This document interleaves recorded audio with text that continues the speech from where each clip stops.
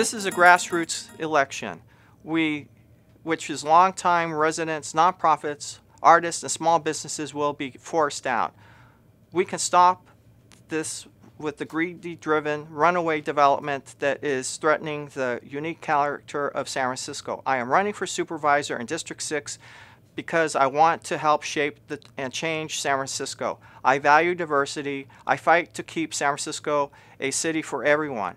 Some view me as a longtime tenants' rights activist. Some define me as a longtime civil rights activist. Some talk about my community leadership and working with neighborhood issues. Some know me as a political activist working with various campaigns and organizing for social justice.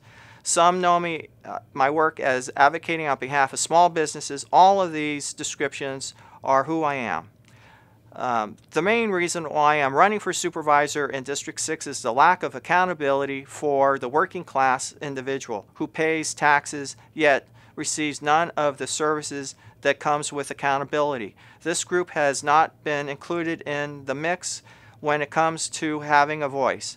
They are beset with high rents, poor muni service, random crime, poor education, cuts in health services, and above all, lack in a voice at City Hall. In addition, senior citizens have been forgotten altogether.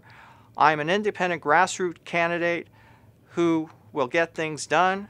I'm in the people's court.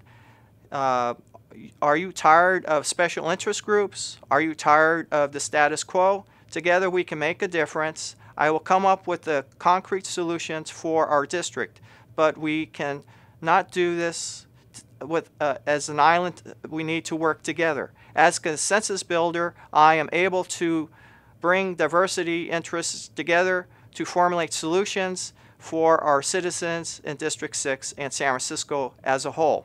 This includes senior citizens, working class, the physically disabled, tenants, small businesses, and nonprofit organizations. We are faced with a decline in quality of life in our city, and some monumental decisions must be made. Our streets are filthy and congested, and there has been a total lack of planning for adequate parking.